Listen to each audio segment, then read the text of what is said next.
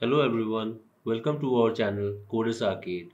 In today's video, I will be talking about the import statement and how you can import certain built-in modules and also some user-defined modules in Python.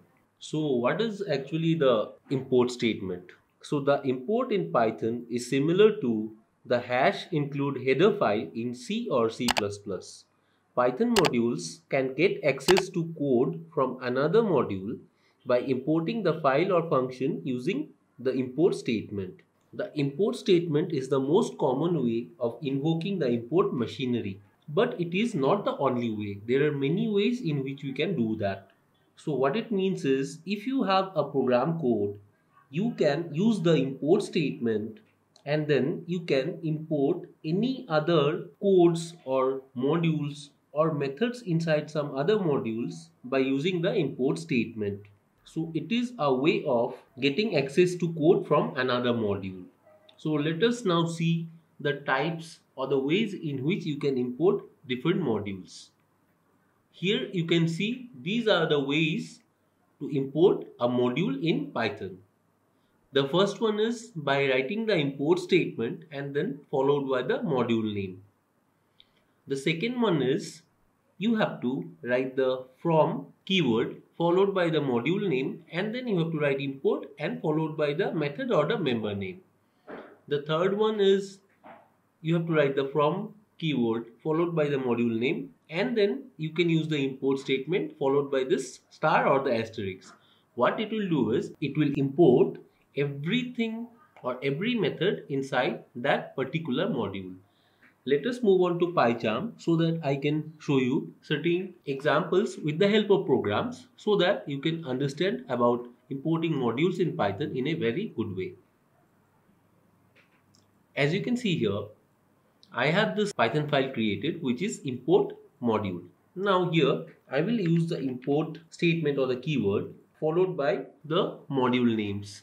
We have many popular built-in modules in Python. Let us look into one of those today. I will import the math module. So this is how you can do it. I am writing import and then math.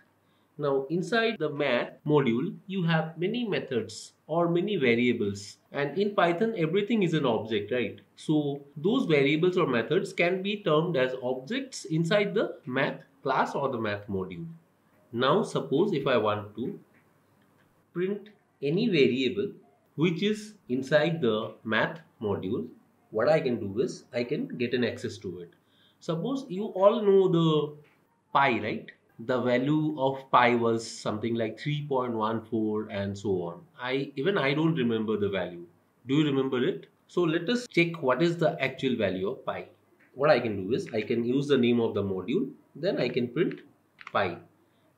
You can see I have used the dot operator and followed by that, as soon as I write dot, what it does is, you can see here, it tells me all the methods which are present in this math module, out of which I want my pi. So you can see when I write p, it automatically suggests me pi. So here I press enter and you can see when I import only the math module, I have to access everything inside it with the help of the dot operator, as you can see here. Then when I type pi and if I run my program now, you will find that I will get the value of pi. I'm running it for you now. Now you can see this is the entire value of this pi, which is 3.141592 and so on. I don't want to repeat the whole thing for you. So you have got an idea about this, right?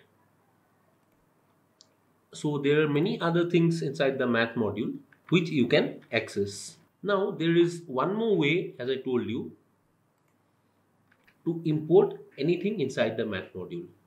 How you can do it is you have to write from, then the module name, then you have to write the import statement, and then you can use say pi.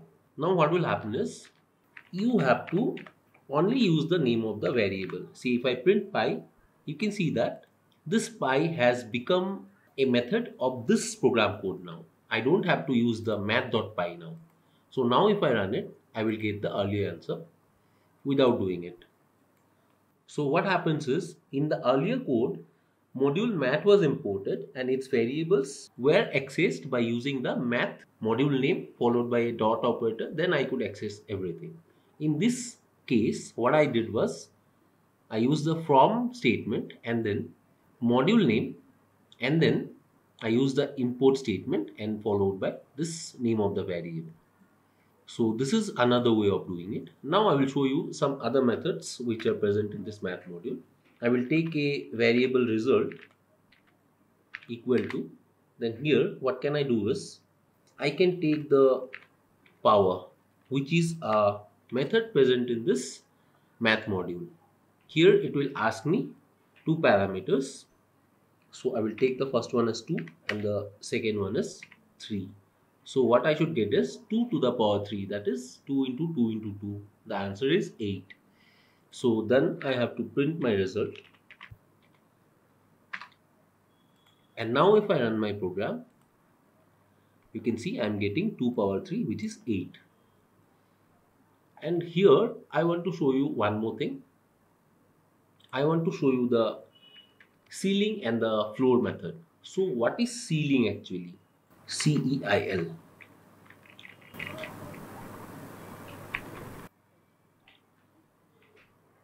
So here you can see that when I am trying to import ceil, it's not getting imported because in my import statement I have only imported this pi variable. So how can we import everything inside a module? To do that, I have to use this. I will show you, as I already showed you in the picture. I have to use this star. Then you can see this red highlighted thing has gone. And now I can access any method which is present inside this math module. Now if I use ceil, and then it will ask me one parameter. I will give say 2.3. And now if I print the result, you will see it will round off this decimal value. So when I print this, you should find that ceiling means the top value. So it should be between this. I will show you what actually will happen. It should be between 3 and 2, right? So ceiling means the top value. So 3 will be the top and 2 will be the bottom value. So when I try the ceil method and use 2.3, it should print 3 because this is the ceiling value or the top value. I'm printing it for you now or running it. You can see the answer is 3.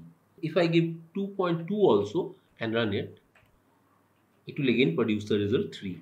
But if I don't use ceil and if I use floor, you will find the difference now. So floor means the bottom value. So it should print 2 now.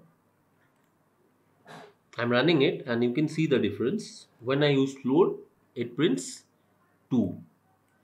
So now you can remember that ceiling means the top value. It will be rounding off to the top value, and floor means it will be rounding off to the lower value. In this case, if I give 2.9 also, it will floor it to 2. So I will run it again. You can see it's giving me the result, same result, which is 2. Now this is a way to import modules in Python. Now it doesn't mean that you have to only import built-in codes or built-in modules. You can also import your own modules. Let me show you how to do that. I will delete all this for you and I will show you. Here I have created a Python file which is utility, and here I have defined certain functions, which is, you can see, area of triangle. It takes two parameters, base and height, and then it returns the area. And it has this surface area, which is another function. It returns the surface area of the cube, which is 6 into L square. As you can see here, I have returned this directly. Here we also have this method, which is volume of cube. We have area of square and we have area of rectangle. Now how do we import this utility module into a new module? Here I will go to this Python file which was earlier full and I deleted everything. Now I will try to import this utility. You can see I import utility, it's getting highlighted, and then when I want to use anything, I have to give utility then the dot operator. And you can see I'm getting this suggestions: area of rectangle, area of square, area of cube, volume of cube, area of triangle, surface area. So whatever functions I had in that utility module are getting highlighted or suggested here. So this is one way. The other way is this one. I can use import utility as, say, util. Suppose if you don't want to type this lengthy word which is 7 letters long, right? So you can import it as a short form, util. Now I can access this as it is by writing util. And if I press dot, you can see I'm again getting all the suggestions of the functions which are available in my utility module. So you can do it this way as well. Now let me show you the other two ways also. You can write from utility import anyone. If you say A, then you can see I'm getting area of rectangle, area of square, area of triangle, surface area and all. And if I say volume, say small v, then I'm getting this volume. But if I want to import everything, I can use this star. Then I will get access to everything.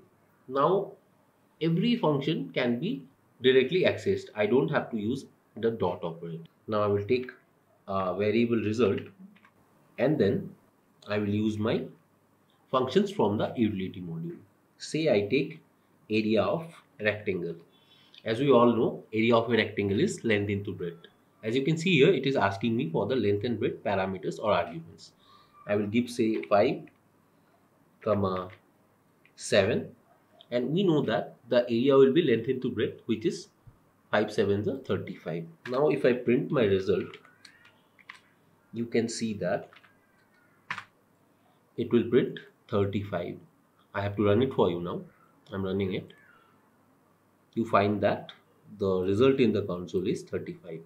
So this is how you can import built-in modules where you have certain functions you have defined by yourself. Those functions will be called the user-defined functions, and you can access those codes and manipulate them or change them as per your requirement. So this is about the import statement and how you can import modules in Python. It can be either a built-in module or it can be a user-defined module, as I showed you in this utility module. All this. So this is all about this video, guys. Thanks for watching. Hope you like the video, and if you like it, then tell us in the comment section below. If you have any doubts, then post them in the comment section. I will definitely try to clear those doubts. Also, like, share and subscribe to our channel Coders Arcade and press the bell icon so that you will get a notification when we post a new video. Thank you. Happy learning.